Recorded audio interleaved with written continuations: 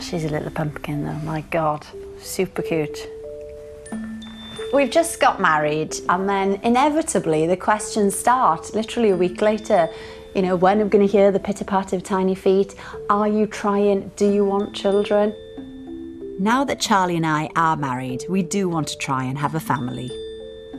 You know, it's really funny because you spend your entire life trying not to become pregnant and suddenly everything changes.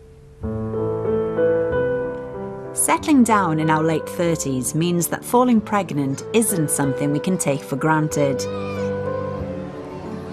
Around 3.5 million people in the UK have difficulty conceiving a child, and as I'm 38, I'm concerned that I might too. My main fear is realising too far down the line that it's actually not working.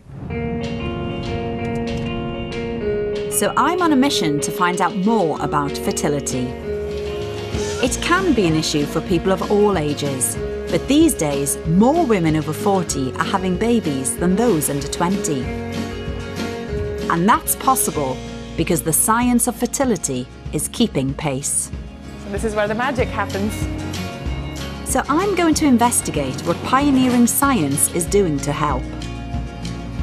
This is personalized medicine. I'll find out how cutting-edge techniques are giving everyone new hope of having children. Essentially, this is where life is created in this room. Pretty much.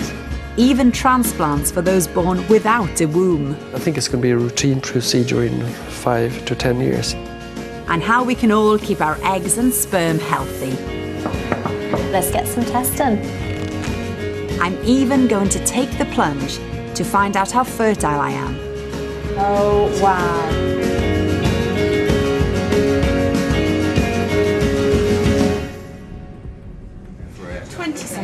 Yes, can you speak? Today we make a lot of choices. Choices about our career, our partner, and when we feel ready to have a baby. Shadow, the black Labrador. And often that means starting a family later in life. At 38, I'm leaving it later than many, and I'm beginning to wonder about my biological clock.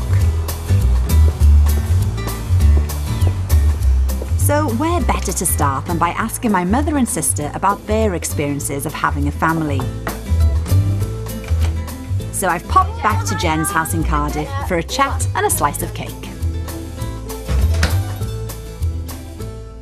Most people got married very early 20s, even at 23. People gave me funny looks as if, oh, she's not getting married until she's 23.